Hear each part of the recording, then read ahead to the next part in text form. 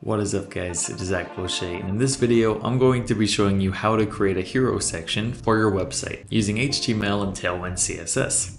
So let's get started. First I'm going to create a new project folder, so we're just going to call this my site. You can call it hero section if you want, either way works. Then I'm going to make our file, so index.html, this is going to be our home page. I'm going to click go live just so we have this open on the side as well. And we can see what we're actually coding here. Let me drag this there. Now, I'm going to give that the full window.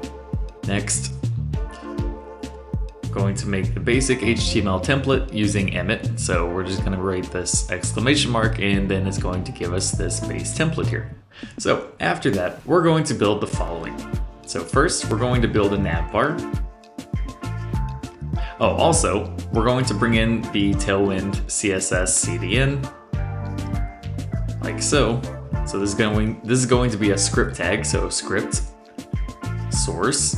It's going to be https cdn.tailwindcss.com, and we know that this works if we have, let's say, hello world in a h1 tag. So we write that. Let's refresh our page here because we didn't start with this doc type. Right, so that's a h1 tag, but it's small, so that's good enough for us to know that it actually works. So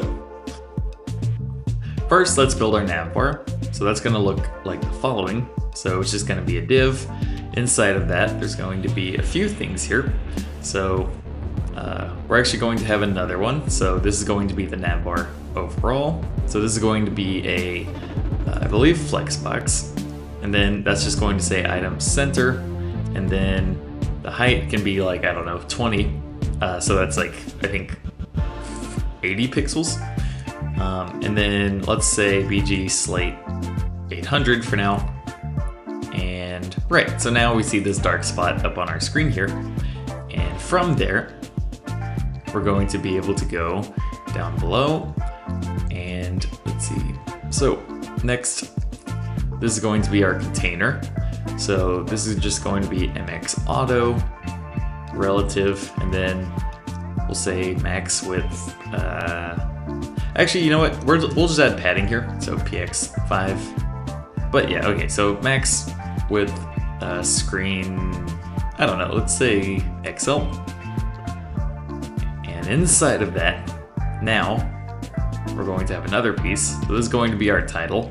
So our website logo, text 4XL, font bold, text white, like so. Actually, let's make that font thin, uppercase. Sure, something like that. Font light. Okay, that didn't seem to change anything, but either way, so now we have that there, and it's currently centered, so we also want to make this the full width that it can be, so that's all the way on that side, and I want to position it centered just because that's how I like to position things, so I'm going to say, give it an absolute positioning. We're going to say here, let's see, so we're going to say left 1/2. So if we save that, right, so now it's over there. We're going to say top, also 1/2. Then we're going to say, let's see, negative translate.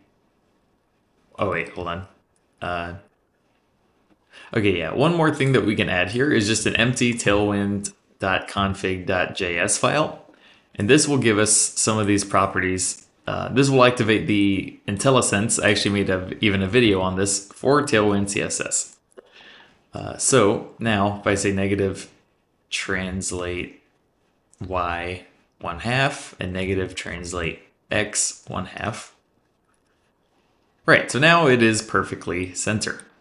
And the reason that I use absolute positioning is because one, if I'm only using flex, it won't fully center if I have other items in it, and we do want another item here. So this is our nav bar logo, which we can also write like this, by the way, for smaller screens. Then we're just going to have a simple menu. So nav bar menu, we can write it like that. Give this a div, or actually give this a nav tag. Have a few A's in here. So A, go home, I don't know, login, sign up like that. Text white, flex. Give those some gap. Right, like that. And then if we want it to the right, there's a couple of ways we can do this. One of them would just be to say, I think absolute and then right 0. Okay, well, yeah, so maybe top 0 as well. Okay, so we'd essentially have to do almost the same thing there, except I think right can stay, but okay, the other way to do this is by going to our container here, so navbar container. That's just to keep things off the sides mostly, if you even want that. But then here we can say flex items center, which actually might have saved us some CSS even before, and then justify end, and that puts it over to the right. So normally you'll see websites kind of built something like this. And yeah, that's the start here. So next, we need to build the actual hero content section. So that's going to go like this. So this whole thing is going to be the hero section. We're going to have these kind of separate for now. So now we need to build the content. So we have our nav bar pretty much built. So I'll just minimize that for now. Next, we're going to say, let's see, so hero section content, like so. This is going to have the following. So let's see, so div, we're going to have an h1. That's just like whatever we want on that page. So this is going to be like, welcome to my site. You can have a p tag for the subtitle. The land of opportunity. Nice. So, and let's also have like a button here. So this is going to just be get started, something basic. Add some of the styling here. So one, we're going to say class text center.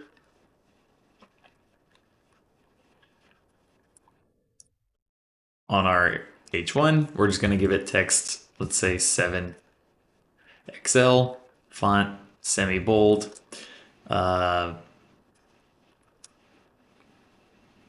Right, so that's can pretty much be that. Could even make it 6 just for our little screen here. So on the P tag, we're just going to say class font light, and then I think text 2 XL, maybe 3. Right, give that some margin top here. Welcome to my site, the land of opportunity. That's cool. And then on the button, on our get started link, we're going to say px5 py2, so that gives it some padding. Also, we're going to make it inline block, like so. Let's give it a background color, so we're going to say bg cyan, I don't know, 500, text white, and then hover, we'll say bg cyan 400, and transition colors. So now we have a nice little button here. From there, we're going to give that a pretty big margin. So we're going to say margin top 10 for now.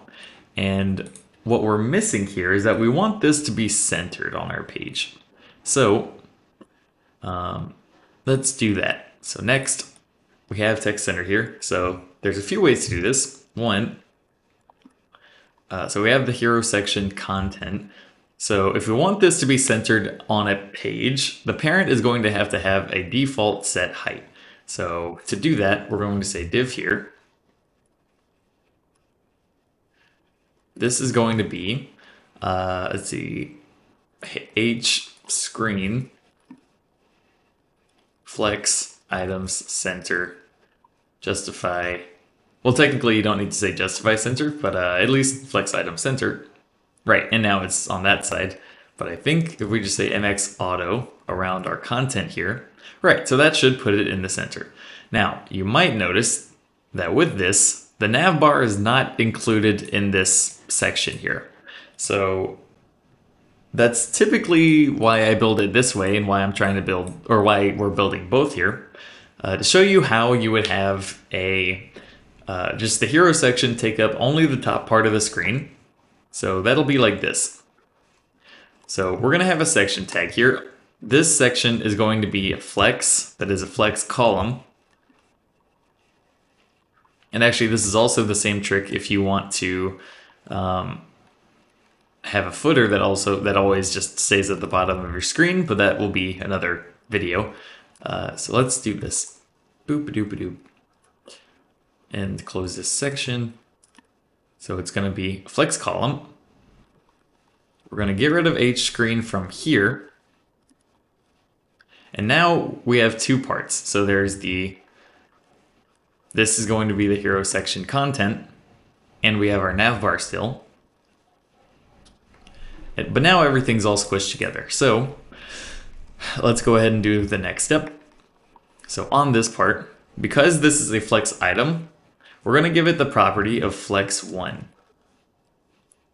And then also, oh yeah, so on our hero section up here, this is going to be the one that's H screen. Right. And now everything is actually properly aligned. So if you want to see what this looks like, or why you would build it with everything inside of just a single section here, like why do you put the navbar here instead of in some more globally available space? And the answer is that if you're going to build it this way, you'll probably want to do both. So on some pages, you'll have this in a hero section like this. On the other ones, you might have the navbar. Well, actually, I guess there are multiple ways of doing it. So either way, if you're going to build it this way, let me show you what this is good for. So I'm going to get rid of the background here. I'm also going to get rid of the text white on the logo and on the links here. Like so. So now everything is all part of the same page. And if I want to change, let's say, the text color on every single one of these or the background, I can easily do so. So if I want to say background slate 800, text white, I can do that and change that entire section. We can even build a section like below it that's just like, I don't know, section, let's give it a class background black, H screen again, or I should say min H screen. Same with this one. Right, so now we have two sections, but this one does take up the whole height of our container here. And like this can be whatever, so yeah. If we want to add like a background image, style equals background image. We can use Unsplash's CDN here, so it's going to be https source.unsplash.com featured, or actually, let's just say random.